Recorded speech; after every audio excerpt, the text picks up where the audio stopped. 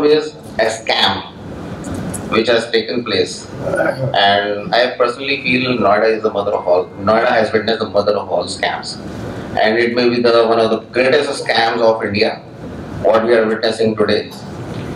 Because you pay for something and you don't get it.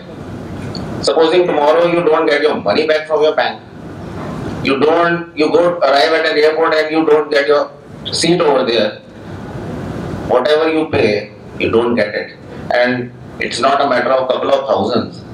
The money goes into lakhs per person, not 1 lakh or 2 lakh. I think on an average it is 30 lakhs or 40 lakhs, and you are getting duped. I wonder why no one is listening. Are they deaf? No, probably we are not able to put across our voice. We are probably not united. So it's the platform which has been put forward by RRMF Foundation, and we hope we achieve something.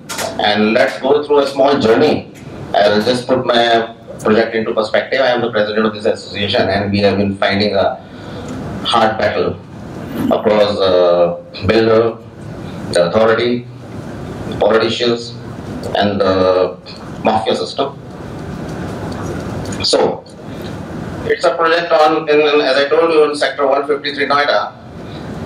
First step, the land allotted to the builder was to an unregistered company by Noida authority. Imagine, a company is not registered, the land is allotted. After a couple of years, they reject the project because they had allotted land to an unregistered company. Is it possible? How is it so? Okay. Next, after a couple of years, completion was granted, but that was before the project was cancelled. Project is given to an unregistered company, whole building comes up, give the completion certificate. Suddenly, one fine day, Noida authority realizes the company is unregistered. They cancel the project.